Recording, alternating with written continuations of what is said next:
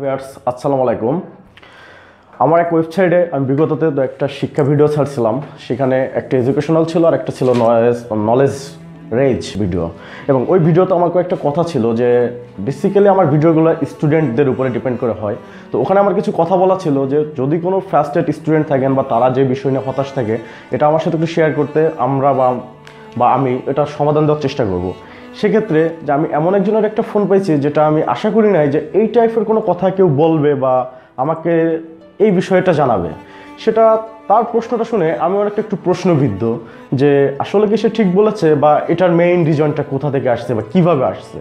তো সে দাদুর কথাটা শুনে আমি একটু ভাবলাম কিছু সময় যে আসলে এটার জন্য দায়ী কে, যে আমাদের বাপমারা দায়ী না আমরা দায়ী। তার প্রশ্নটা ছিল যে শিক্ষিত সমাজে বৃদ্ধাশ্রমটা কেন বেশি, যে শিক্ষিত সমাজে বৃদ্ধাশ্রমই কেন বেশি থাকে এবং শিক্ষিত সন্তানের বাবা মারা বৃদ্ধাশ্রমে কেন বেশি যায়।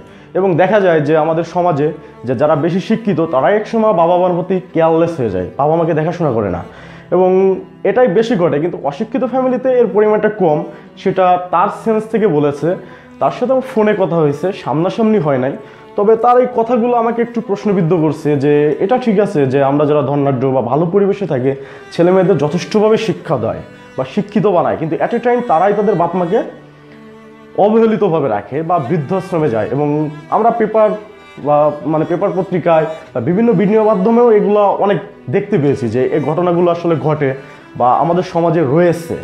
তো তার প্রশ্নটা শোনার পরে আমার মাথা তো একটা আসছে, কিন্তু আসার পরে এমনকি আমি বাস্তবে অনেক দেখেছি যে একটা বাবা মা তার সন্তানকে গাইড করে অনেক দূর নিয়ে গিয়েছে, নিয়ে যাওয়ার পরে সে তার বাবা মাকে রেখে বাস্তব জীবনে সে নিজেও অনেক দূর সরে গিয়েছে। তো আমরা এখানে হয়তো বা অ্যাট এ টাইম আমিও এই কাজটা করতাম, আপনারাও করেন। অলরেডি আমরা ছেলে মেয়েদের একটু দোষ দিই, কি বাদে ছেলে, বাপ মা তো কষ্ট করে মানুষ করলো, করার পরে বাবা মাকে রেখে চলে গেল। কিন্তু এখানে প্রশ্নটা আমার এইটা যে আপনারা যেটা ভাবতেছেন ছেলের দোষ, আমি এখান থেকে আপনাদের সাথে একটু ভিন্ন মত প্রকাশন করছি। আমি আসলে ওই ছেলেটাকে দোষ দিতে পারতেছি না, আমি দোষ দিতেছি ওই বাবা মাকে, যে বাবা মা আসলে গাইড করতে পারে নাই। আমরা আমাদের যদি আশেপাশে তাকাই, এখন আজকে আপনাদের যেটা বলতেছি যে আশেপাশে যদি তাকাই, তাহলে বাবা মা দেখি যে আমাদের একটা জিনিস শিক্ষা দেয়। সেই শিক্ষাটার ভিতরে আমি যেটা পেয়েছি যে আমাদের হচ্ছে ইকোনমিক্স অ্যান্ড ইমোশনস। এখানে একটা ব্যবধান আছে যে ইকোনমিক্স অ্যান্ড ইমোশন অ্যাকচুয়ালি আমরা যখন আমাদের ছোটদেরকে শিক্ষা দিই বা আমাদের বাবা মারা যখন আমাদের স্কুলে পাঠায়, তারা আসলে শুধু আমাদেরকে ইকোনমিক্স প্র্যাকটিস করায়, ইমোশনসটা প্র্যাকটিস করায় না। তো আমি বিশ্বাস করি আসলে এর আগে আমরা একটা ভিডিওতে বলছিলাম লাইফের ট্রিটমেন্টটা সব কিছু, যে কিভাবে ট্রিটমেন্ট পাবে, যে যেভাবে ট্রিটমেন্ট পাবে সে জীবনে সেইভাবেই বড় হবে।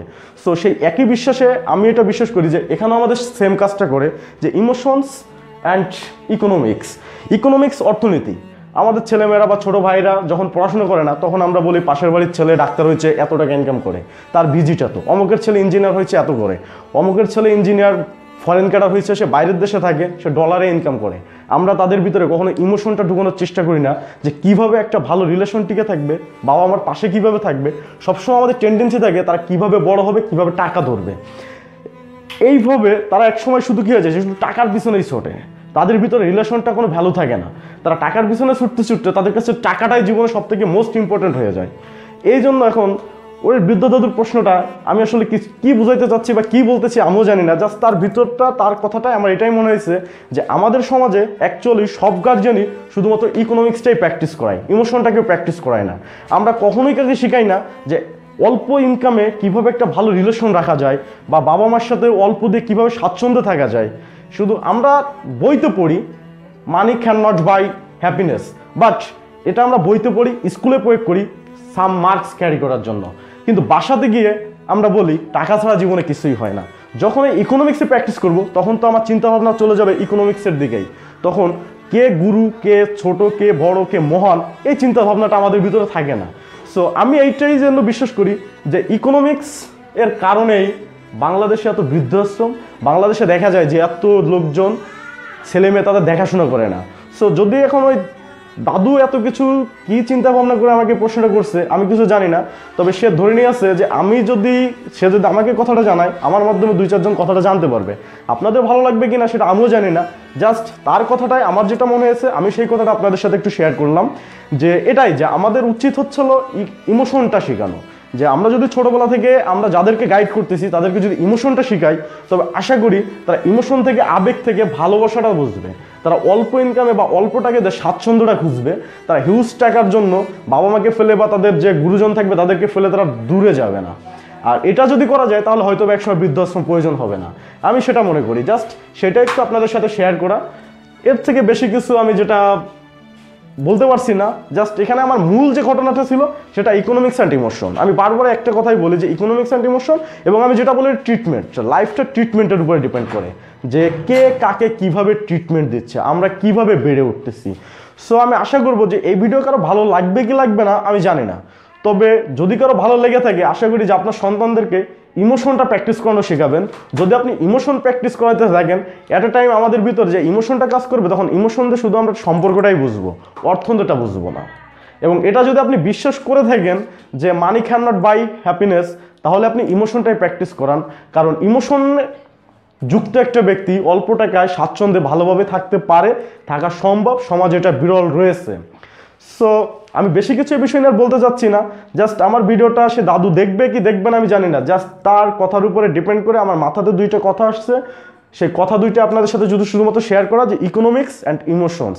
আমি ইমোশনে বিশ্বাসই করি, ইকোনমিক্সে নয়। এখন আপনারা কোনটা বিশ্বাস করবেন সেটা আপনার ব্যক্তিগত দায়িত্ব। তবে যদি মনে করেন যে ইকোনমিক্সের সুখ, এটা আসলে ভুল ধারণা। আমি বিশ্বাস করি না যে ইকোনমিক্সেই সব কিছু। তবে ইমোশনস দিয়ে, যদি ভিতরে ইমোশন দেওয়া যায়, ইমোশন দিয়ে একটা ছেলে মেয়েকে অনেক কিছু করানো সম্ভব, সেটা আমি বিশ্বাস করি। তবে ধন্যবাদ সবাইকে। যদি ভিডিওটা ভালো লাগে তো একটু মতামত জানিয়েন, ভালো না লাগলে সেটাও জানাবেন, নো প্রবলেম। জাস্ট তারপরেও যদি কারো অন্য ধরনের অন্য কোনো সমস্যা থেকে, অন্য কোনো বিষয়ের উপরে কথা বলতে হয়, একটু কমেন্টস করে জানাবেন, তাহলে ভালো লাগবে। আর আপনাদের মতামতের উপরে ডিপেন্ড করবে যে আমি আসলে ভালো কোনো কথা ম্যানেজ করতে পারবো কিনা, আপনাদের বলতে পারবো কিনা, আপনাদের সামনে উপস্থাপন করতে পারবো কিনা। এটা বলে আমি এ পর্যন্তই শেষ করতে চাচ্ছি। ধন্যবাদ সবাই।